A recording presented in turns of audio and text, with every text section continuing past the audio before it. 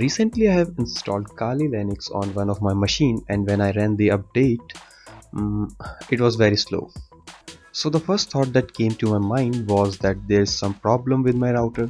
So I checked it and it seems to be completely fine. Then tested my internet speed and it was okay too.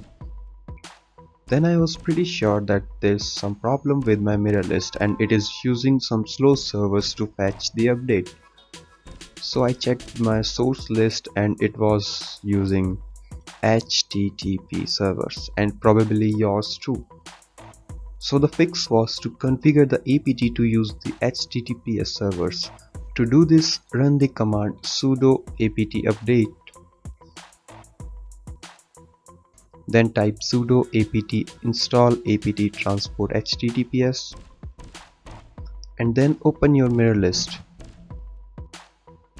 So these are the default repos that Kali used to fetch any packages.